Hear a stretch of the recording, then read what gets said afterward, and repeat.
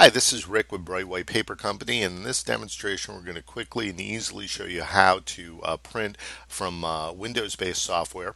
As you probably know, with your Education Pro color printer, it comes with software that enables you to print from any Windows or Mac-based software that you're probably using. So in this case we're working with Microsoft Publisher. This happens to be a design that I created for a trade show, and what we do is we simply go into File and into print, and you'll notice that the print is actually set up for 8.5 by 11s. It's actually tiled.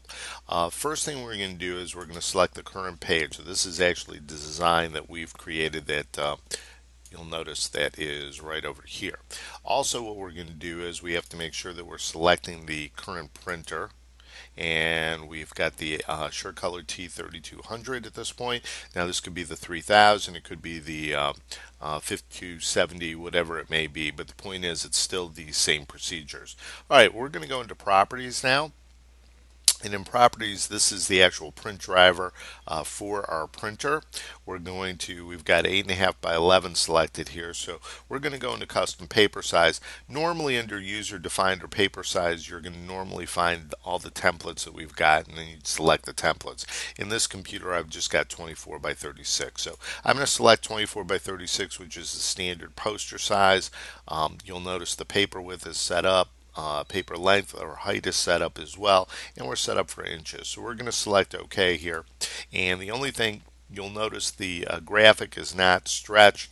We want to stretch it out, so we want to fit it to paper roll width. Now you'll also notice this is upside down, and just for this exercise we're going to flip that around. So we're going to go into layout, rotate it 180 degrees, and you'll notice that it's now designed so that the way we've designed it, it'll come out of the printer and just makes it a little bit nicer.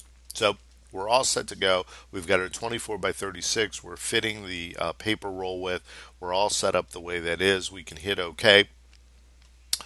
You'll notice that this is set up properly. If we go into user defined, actually we want to go into 24 by 36, which we had, and it's completely set up for us. So now our current page is the design that we created. We're on one page sheet, which is exactly where we want to be. The print driver is correct. The size is actually 24 by 36, and we want one copy. And if we select print, we're all set to go with this. So this is how you do it. This is how simple this is to set this up.